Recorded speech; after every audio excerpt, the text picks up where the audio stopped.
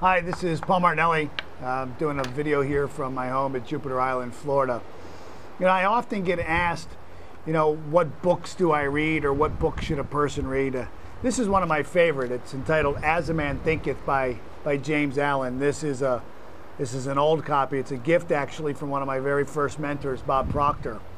And I absolutely love it because not only do I have the book and the energy that Bob had from studying the book for years, but I've got all the notes, as you can see, all the highlights and stuff. And what, I can see kind of what he was thinking about. There's even a spot here in this book where, let me find it here, where Bob, when he was working on his own purpose, vision, and goals, started to write them out here in the book. So it's a treasured book for me. But also, I guess what's even more treasured is what's written inside the book. And I just wanted to share a thought with you here. It's on page 10 in my version of the book, and you'll be able to download a copy of this. This is on the chapter on thought and character. Let me put on my 40s here. When you turn 40, you got to put on the readers.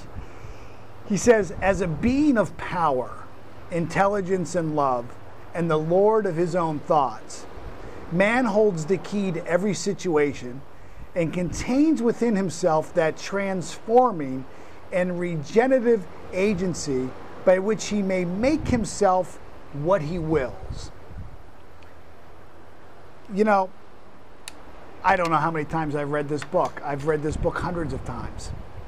And I guess the first few times I read this book, I didn't understand what he was saying. And then as I started to understand what he was saying, that I was a being of power, of intelligence and love, and the Lord of my own thoughts, that I could actually be an agency to make whatever I wanted in my life, I didn't believe that. You see, there was a long period of time in my life where I believed that I had to play the hand that was dealt to me. You just have to play the cards you were dealt. It never even occurred to me that I could take the cards and throw them back to the center of the table and say, I want a new hand. Or as he writes here, be the Lord of my own thoughts and become my own dealer. So if you haven't read this book, I encourage you to grab it and certainly read it. But then take the time, as Bob Proctor has and I have and many other people who have really read this book, and turn it into a study. I always say about this book is that it's 62 pages that you could read in an hour and you can study for your lifetime.